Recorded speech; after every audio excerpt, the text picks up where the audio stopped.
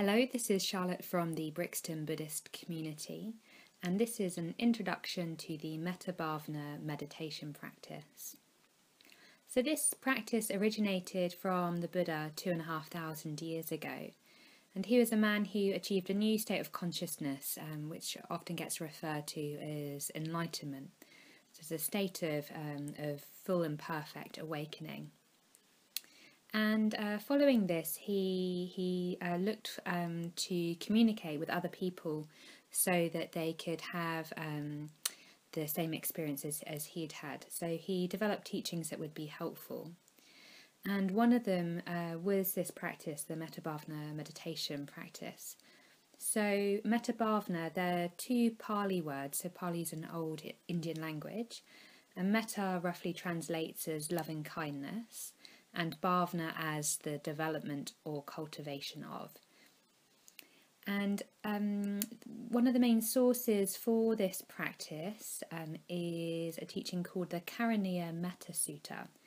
I'm just going to read you a section from that teaching, which will just give you a bit of a sense of where we're going with the practice before I talk to you about the stages, the form that we actually do it in. So it goes, "Then meditate like this. May all be happy and secure. May all beings become happy in their heart of hearts, and think of every living thing without exception. The weak and the strong, from the smallest to the largest, whether you can see them or not, living nearby or far away, beings living now or yet to arise. May all beings become happy in their heart of hearts. May no one deceive or look down on anyone anywhere for any reason, whether through feeling angry or through reacting to someone else. May no one want another to suffer. As strongly as a mother, perhaps risking her life, cherishes her child, her only child, develop an unlimited heart for all beings.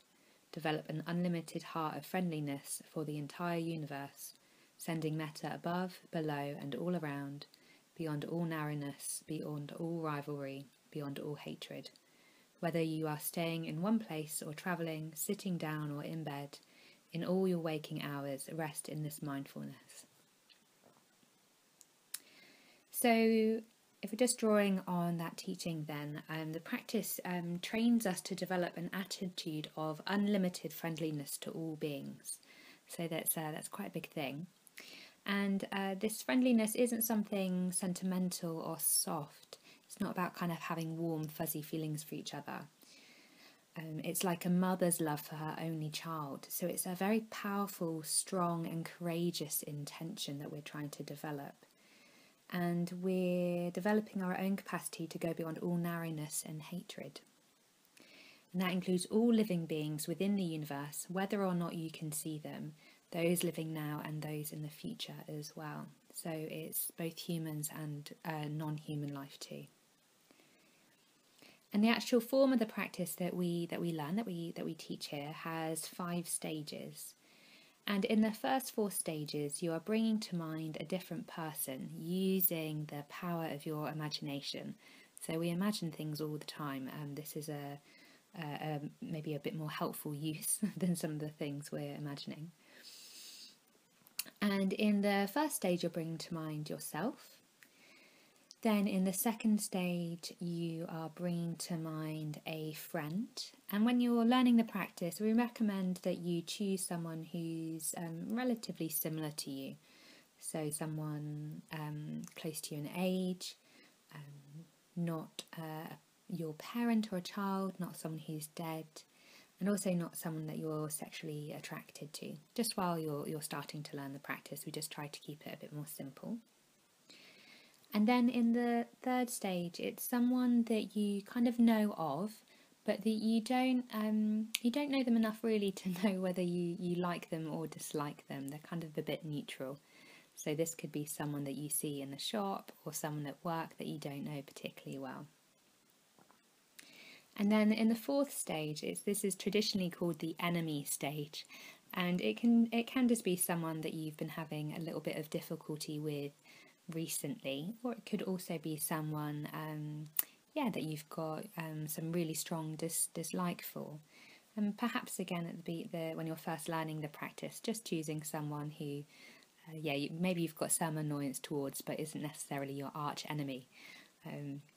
When you choose someone who's got very strong negative feelings towards it, you can end up just kind of getting caught up in your stories about what's happened and what you think should happen now, and you can end up getting a bit distracted and derailed. So maybe just choose someone who will promote a bit of irritation, but maybe isn't too complicated to begin with, and then we can work our way into people we find a bit more challenging.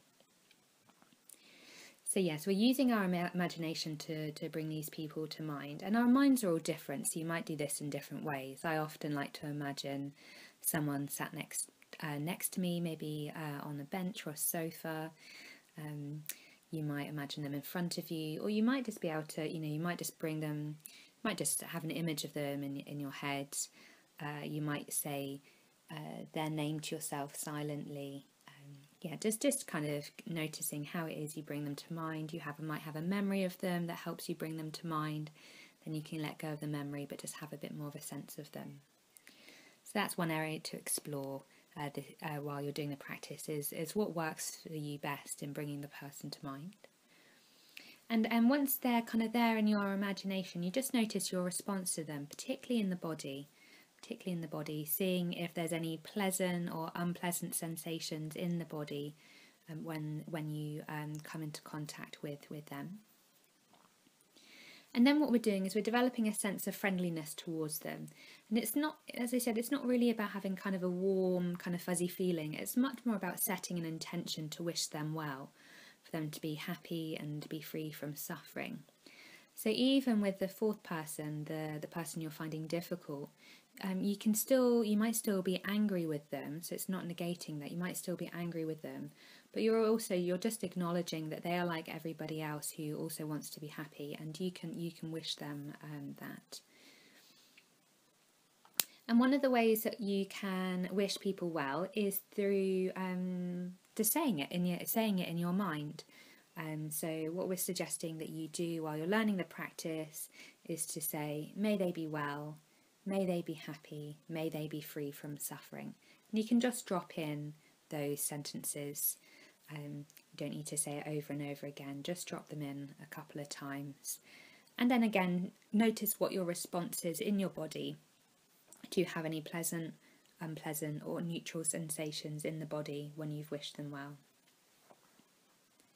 And then in the fifth stage, you're bringing all the people to mind, and you're trying to equalise your intention of friendliness and well-wishing to all of them. So can you wish your friend and the person you find difficult and the person you don't know so well all to be happy, kind of to the same extent?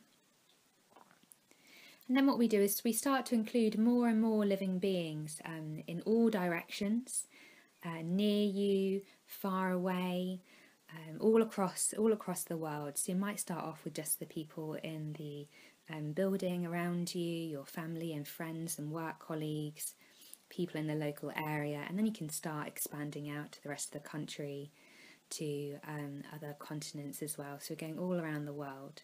We're including all life, so that includes animals and plants as well as humans. And we're also bringing to mind all life in the future as well, and also outside of the earth, so across the universe to any other life that might be in the universe now or in the future. So it's a really radical practice, yeah? It's a really radical practice that starts with yourself and it ends with all life throughout time and space. And then to finish the practice, you can just spend a few minutes, just stop making any effort at all, stop trying to do anything, and just see how you are. You can notice the breath, notice the body. And just to remember that the main object of the meditation is the people that you're bringing to mind in each stage, and developing this intention of loving kindness or friendliness towards them.